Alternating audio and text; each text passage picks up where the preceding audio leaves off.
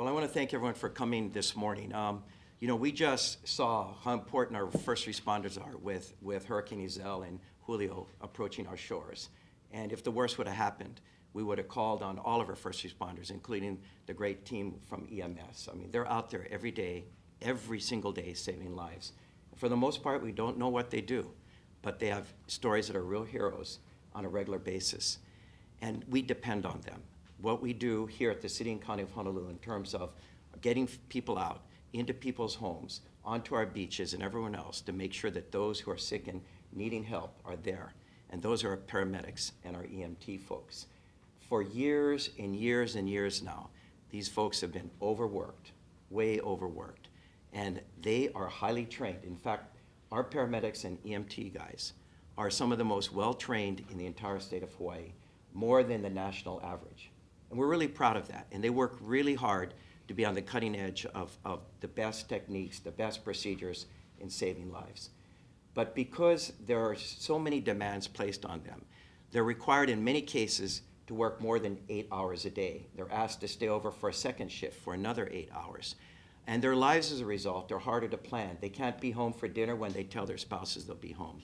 They can't be there for the graduation of one of their children when they plan to be. They can't be there to celebrate an anniversary because they're asked to stay on another 8-hour shift. And we should not treat our first responders, our paramedics, and our EMT folks in that way. And over many years now, we've been trying to see what could we do to improve the working conditions for this group of people over multiple administrations. A lot of talk, but never actually accomplishing the goal of seeing if we couldn't make it better. And the very good news is very recently we signed an agreement with the UPW to go to a 12-hour work shift from an 8-hour work shift for our highly trained EMT and paramedic personnel. And we're really, really proud of this fact. And it's all about making sure that those guys who are on the front lines of saving lives are treated more fairly, are given more certainty into their work schedule, so that they're rested in between, so they can go home and take care of their families and make sure that everyone is taken care of. This is what this is about. It could not have happened, and I repeat, it could not have happened without Dayton Nakanelua and the folks at the UPW stepping up and saying, let's get this deal done. And they did so, and they worked really, really hard over the past 3 or 4 months, yeah, Dayton? Yes. Nonstop to get it done. And I want to thank Dayton from the bottom of my heart, and I think the people of this island need to thank the union for making something happen that looked impossible in the past. I also want to thank Mark Rigg, who's the head of our EMS, and Carolee Kubo, who's head of Department of Human Resources, and of course the entire team that put this together. With this, I want to turn it over to Dayton to say a few words, and Dayton, I just want to say thanks so very much. Thank you. There we go. Well, thank you, Mr. Mayor, and good morning. It is indeed a pleasure to be here, to be part of this announcement of this very, very important change in the operations of the emergency medical services on the island of Oahu. This change is in the form of a pilot program. And as the mayor has said, this pilot program calls for a 12-hour work schedule involving most of the units that are out in the field. We will still have 4 units that will be operating on an 8-hour schedule, providing services 16 hours a day. But for sure, the main part of the services provided will be on 12-hour work schedules for a 24-hour period. We believe that the concerns of the city has been addressed with this pilot program, as well as improving the quality of working conditions of the affected members of our union, and as well as the quality of their personal lives. I believe the critical part of this pilot program is that it provides the opportunity for the employer, in this case the city and the department, on a joint basis with the union, to meet at least on a quarterly basis. At least on a quarterly basis, thereby giving the parties the opportunity, if necessary, to meet much more often than that on a quarterly basis to tweak the program, to make revisions, to make changes where the parties deem it necessary.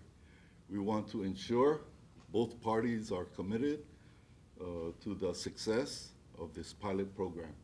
The pilot program will be for a duration of 1 year, and during that time, I'm certain that the parties will work towards achieving success, maintaining the quality of this very important service to the different communities on the island of Oahu. So again, thank you, Mayor. Thank you, Dayton. For your Really words, appreciate it. and to your management team. Thank you. We did have a committee of union members that were engaged and involved over this entire process. And while the hard work did occur within the last 4 or 5 months, that the discussion and conversation of an alternative work schedule had been ongoing for an extended period of time. So again, I want to thank you, Mayor, for your effort in this initiative as well. Without your leadership, without your commitment to the members of this union, but more certainly to the public, those of your constituents made this negotiations a success. And thank you so very much. Thanks for those kind words, and thanks for your teamwork on this. Thank you. Mark. Mark Reed. On August 31st, we will be implementing a 12-hour schedule in EMS. This is an historical day for us. We have been on the 8-hour schedule for around 35 plus years. We got to the point where that schedule just wasn't working anymore. We met, we came up with a plan, and I just want to thank the mayor for personally getting involved to help with this. I thank the UPW for all their all sitting down with them and hashing this thing out. I'd like to thank Carolee Kubo, who's been a great help in the negotiating of the 12-hour schedule. I'd like to thank Eddie Fujioka for getting involved, and Eddie was a big help in providing a lot of planning and for the schedule, and so here we are. But most of all, I'd like to thank the paramedics and the EMTs. They've been putting their lives on hold for this to happen. They haven't been able to go home to their families. One of the goals of the 12-hour schedule was to ensure that they go home, provide them with a better lifestyle. They will be working less days a month. They will be getting more pay, which they do deserve. So it provided us with an opportunity to compensate them for what they really do on a day-to-day basis. So I want to thank you for being here, and thank all that was involved. Thank you, Mark. Appreciate it. Carolee, a few words. I just want to thank the UPW and the mayor for all their commitments to getting this 12-hour schedule done. It truly is a momentous day here in Hawaii, and we hope we can recruit and retain all our EMTs, just like Kenny here. Thanks, Carolee. I do want to emphasize something. So what this means by a 12-hour work day is that they're going to have 3- and 4-day week work shifts, meaning they'll come to work 1 week for 3 days, another week for 4 days, which means they have more time to be at home, to rest, to be ready, like we just heard now, to go out and save a life. And I think this is important. The other thing I want to emphasize is, as Dayton said, it is a pilot. Some people may not like the timing, 12 hours, 12 to 12, and they'll be open to making adjustments. Like any pilot, we're rolling it out to see what works best. We want to accommodate the work schedules of the members of the EMS, and so we're going to be very flexible on this. But we're starting off from 12 midnight to 12 noon, right? Yes, and we're going to see how that works. But as you know, Dayton Nakanilua and his team is always very, very receptive to their members and their concerns, and should adjustments need to be made, they'll look at it very closely. Yes, At least quarterly, if not sooner, depending on what kind of feedback we get as we roll out the pilot. Once the year goes by, we'll look to make this permanent. But at that point, we'll have a lot of information on what works best so that we can make sure our EMT and paramedics are the best in the nation and out there saving lives around this island every single day. So with that, if I left anything out, if anyone else wants to step up and emphasize anything, would you like? Anyone? Eddie, want to say anything? No? Sure. Yeah, come on up. Is that okay? All right. That's fine, Fine. yeah. Come on. I thought we never come to this day. We've looked at alternative scheduling for over 20 years. And I'd like to thank Dayton, the mayor, and Carol Kubo, and our director, Mark Rigg, especially. They all supported this project, and it provides more weekends off, more days off, more pay, and the less chance of being stuck. Thank you. Thank you, Eddie. So with that, we'll open up to questions to anyone who has questions. Mayor, what this thought process of going 12 to 12, why not 8 to 8 or some other time frame? You want to answer that, Dayton? I think That was a decision both management and the union had some real difficulty with. This EMS, the membership and those employees that are directly affected by this pilot program, I would say amongst all of them that there was a difference of their preference. Ultimately, it came down to the members of our committee making a decision on the behalf of those affected. And as we have had meetings throughout all of last week, save for Friday, with the membership, they're being informed that this is a pilot with the opportunity for tweaking, for change. And depending as we roll out this initiative, what kind of feedback we get, that the openness of both parties, the city and the union, have exhibited that whatever change we deem necessary will be made, including that of the schedule. On the subject of the 12 to 12 schedule, we understand there was a petition from a bunch of the membership opposing going from 12 to 12. Why then not go to the membership for a vote on this change if there is division? Well, again, through our practice of union democracy, the committee was held the decision authority in their hands. And again, as I explained earlier, it wasn't an easy decision to make, but given all the factors, all the things that they deal with on a daily basis, and just perhaps wanting to move this pilot program forward. The hours of work of 12 noon and noon to 12 was established. And as I've said, while there was a petition submitted to my office, we dealt with that, and with the meetings that we scheduled for the membership throughout all of last week, those concerns were addressed. The bid for this new work schedule amongst all affected individuals started yesterday, and I would say my personal observation was that the energy, the response of the affected members was truly positive. What are the overtime costs and how much is this going to save?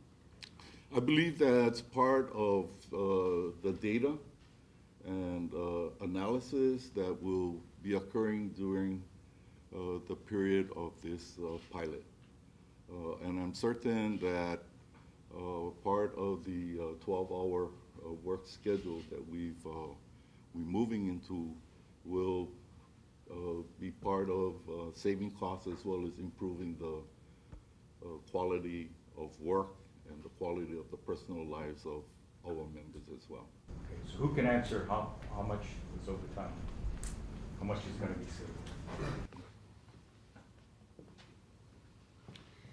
Yeah, one of our goals in working on the 12-hour schedule was to provide some financial incentives for our EMTs and paramedics to stay in the department and continue working.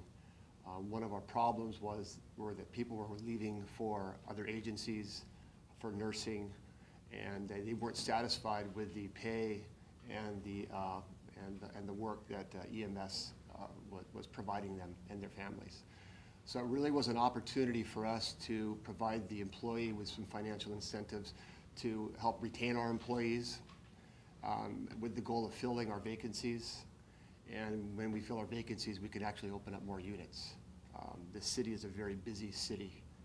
EMS is taxed, especially in town, and one of our goals was to put ourselves in a position to open up more units. We believe we've done that. To answer your question, generally speaking, about a 20% increase. Those costs are included in meal incentives, a nighttime differential, and built-in overtime. As far as overtime savings, we expect to save about our goal is to save about $1.5 million the first year. You said it was a bidding process is it based on seniority or is that based on years served? How does that bidding process, because I'd imagine the younger guys would be stuck with that. The bidding process, as you may be well aware of in different workplaces, not only in the public sector but private as well. For us in this affected membership, the bid process is based upon first their job classification, and then secondly on their departmental seniority date. We understand that there was a change as a result of this change in that district supervisors, all supervisors now have take priority and get priority in terms of scheduling over folks who may have 25 years or just folks with seniority, based on seniority. Is that correct? There was a change over the bid selection process that have occurred over the recent years. This change, though, is a provision that already exists in our collective bargaining agreement to follow the selection through job classification and departmental seniority first. And so this change merely brings into compliance the bid process that has been in a part of the contract for a number of years. Hey, Dave, in full disclosure, my wife works for EMS. I know you. I know that too. Yeah, I know. So when you speak on behalf of your wife? No. She doesn't get overtime. So there is no overtime then? It's built in? Well, let me put it this way. If I come in to fill another person's 12-hour shift, do I get overtime? Yes. Or not? Oh, what is the rate? Time and a half. Time and a half. And what was the salary range before the built-in overtime? The salary range affecting the members in this unit remains unchanged. As Director Rigg pointed out, the incentives and the built-in change in their pay is primarily based upon, first, the providing of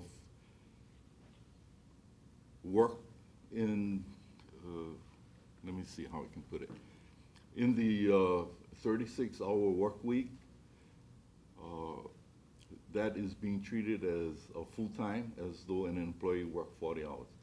So in that week, anything over 36 hours is based on time and a half.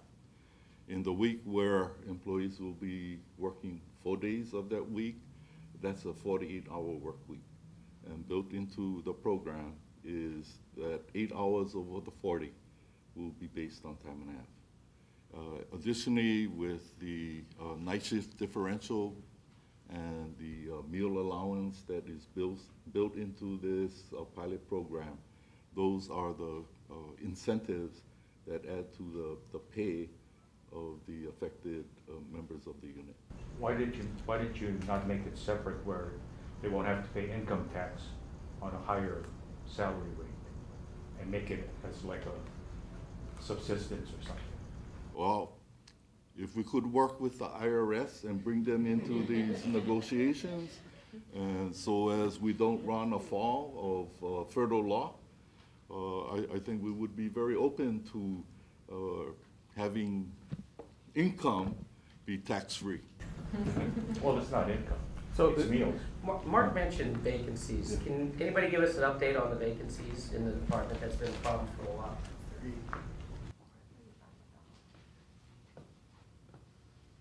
Currently about 35 vacancies. Out of 200? Yeah, about 35 vacancies. You know, we're working with KCC, Capilano Community College, which trains our EMTs and paramedics. And they've actually held another EMT class this summer. Normally they only have 2 a year, so this year they're doing 3 a year.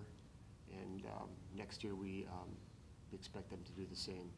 So our recruitment numbers will be greater. And keep in mind, we do schedule an MICT or a paramedic class every January. And we normally put between 10 and 15 EMTs into the paramedic class to train for approximately a year to become certified as state paramedics.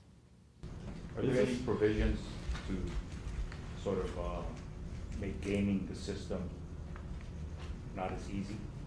Well, one of the impacts that the overtime has had is the impact on the employee retirement system as well. And so to keep in mind, there used to be shifts where you could work overtime shifts, pre-shifts, there were overtime shifts, post-shifts, and then there were overtime on days off or recall overtime. So the pre and the post-shift overtime is now non-existent in the 12-hour shifts. After 12 hours, the employee has to go home. They will have overtime opportunities when they come in on their day off now. So we eliminated the pre and the post-shift overtime with the 12-hour shift. Is there still such thing as mandatory overtime? That's what one of our objectives was, to completely eliminate mandatory overtime. So is that written into the new contract? Or? Well, it's written into the contract that if an employee has to stay for some reason, 18 hours, let's say, if by chance they get stuck, we provide them with the next day off paid. The next day of work paid, excuse me. What's that? The next day they work, they don't have to come in the next day, they get paid if they work for 18 hours plus on their shift. So not the next calendar day, but the next day of every shift? That's correct. And what are the salary ranges right now? The old one and the new one, or? I don't have those numbers in front of me. Paramedics, 54,000. Yeah, okay, we'll get that to you later, Wayne. But Wayne, bottom line, don't quit your day job. So again, back to the noon to midnight, midnight to noon schedule. That's something then that's going to be revisited after 3 months. Is that correct then? Well, Again, as we've all shared so far, we want to have this pilot program start. And so we will be starting with 12 midnight to 12 noon hours of work, and noon to midnight. During the experience that will be achieved with the rollout of this initiative and the feedback that we get from affected members, not only with regards to the hours of work, but anything else that may come to our attention will be addressed at least on a quarterly basis, and even more so. From your perspective, Dayton, what would make this pilot program, since you've mentioned it 12 times now, what would make it permanent? What would make it permanent? Success. And I believe that, as I said earlier, both parties will be working towards achieving that. If I were Mark and the mayor, their goal is cost savings. And part of the measuring rod with regards, perhaps in their view, I don't want to speak for them, would be how much of a cost savings was achieved. And I think for both parties, the quality of the services provided to our communities throughout the island is of critical importance. And through this initiative, we are very hopeful that the closing of units will not be occurring. and that the full force and effect of these critical services provided by our members will be carried out most effectively and efficiently throughout this pilot. And once we are able to evaluate and give a critical analysis to the data that we review, if success is achieved, we move forward. We're told that as a result of this agreement, the city has agreed not to investigate any sick leave abuse. And is that written in? Is that language that's now being written into the contract, or? For the term of this pilot program, the parties agreed to waive a certain provision of our collective bargaining agreement, and with that waiver, investigations of sick leave abuse or patterns of sick leave have been waived for the period of time. We wanted to enter into this pilot on a very positive, no-fault basis. And the assurances of the parties in wanting to achieve a basic, fair means in which to move forward was the basis of coming to that agreement. You know, in conclusion, and we'll stick around for individual questions to the extent you have more, but in conclusion, this is something as mayor I want to see work. And I know that Dayton wants to see this work too. I mean, for too many years, for decades of seeing EMTs and paramedics work beyond the call, and to have their schedules disrupted and have them be tired is something that's unacceptable. We want to make this work, but like any new program, we're making it a pilot for the very reasons you're asking these questions. How do we tweak it to make it work best? We could have said, let's do it permanently right up front and then tweak it, but we think the more professional, responsible way to do it is do a pilot, roll it out, see what people say, see how it works, measure, meet quarterly, if not soon or more often, adjust as we go forward. In a year's time, step back, look at it. Does it save money? I believe it's going to save money in overtime. But even more importantly than that is we want to make sure that our paramedics and our EMT folks are rested and ready to go to work, that they're happy in their jobs. They're not stressed because their schedule is beyond control. If we accomplish those two things, I think then it becomes permanent and it addresses many of the questions you're asking today before this program even rolls out. I'm positive. I think it's going to work. And I know that the working group we have right now is going to work really hard to make sure it does become successful. And next year at this time, I'm hoping we're announcing it's part of a permanent program.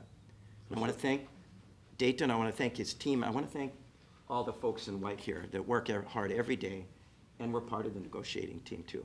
Mahalo to everyone. Thank you so much. We'll stick around for individual questions. Thanks, guys.